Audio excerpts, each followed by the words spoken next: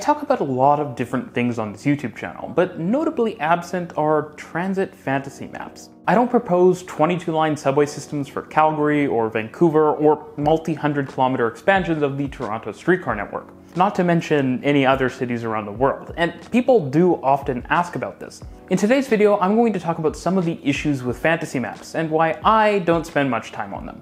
Let's talk about it.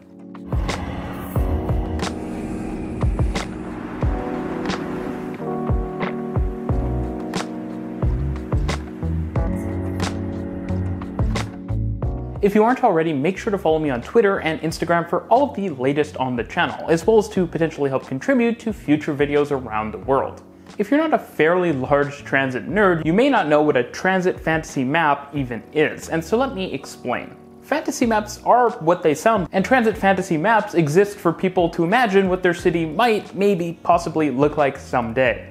Now, there are tons of different transit fantasy maps. Some simply change the design language or the particular routes that are featured on a city's transit map, while others propose new extensions and perhaps even new lines, and further, some maps propose a blank slate redesign of a city's entire transportation network. And here's where we get into why I don't like transit fantasy maps for me. The underlying issue for me is that it's less interesting to talk about stuff that just isn't real. And I think in many cases, fantasy maps can actually be an actively negative thing because they take people's attention away from real advocacy issues and technical issues with transit systems and focus them on an unrealistic future vision of what a transit system might look like. This often means a lot of potential advocates become disconnected from the real issues today on transit systems, whether they be service levels or funding or public spaces. Now, fantasy maps actually get even more problematic, and a lot of these issues have crossover with some of the big issues we face in transit building. For example, sometimes when people design fantasy maps, they don't necessarily decide where to put lines based on actual demand. What this means is you might see subway lines going all over the place, but they're rarely serving the corridors that are actually the most in demand in the city.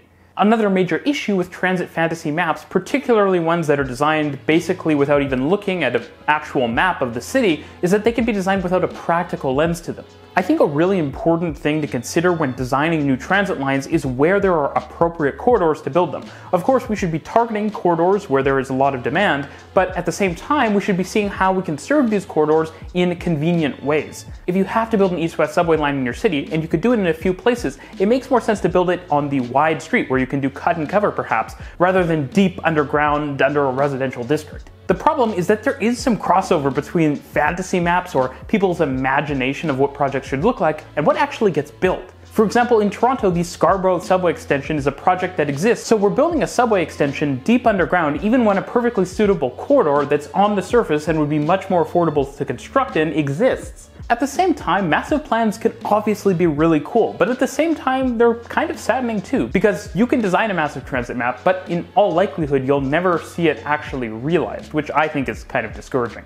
It can be fun for sure, but for me, the satisfaction is in imagining something that could really come to fruition. Perhaps the most important thing is I don't really think it makes sense to do transit planning that far in advance, especially in peripheral areas of a city. Sure, we know that the downtown core of Toronto, for example, or Paris is probably going to need more rail capacity at some point. But planning lines way out into the suburbs and lower density areas 50 years in advance just seems a bit foolish. It's good to preserve corridors and to be ready to build transit, but you have to remember that cities change a lot. Sometimes cities don't grow as fast as you expected. Sometimes they grow much faster than expected. And sometimes districts and cities that used to be important become less important. You can see this kind of reflected in major older systems, like the New York City subway. There is a ton of capacity in New York that goes mostly unused because it doesn't serve the demand of today, and you want to avoid building a system like that.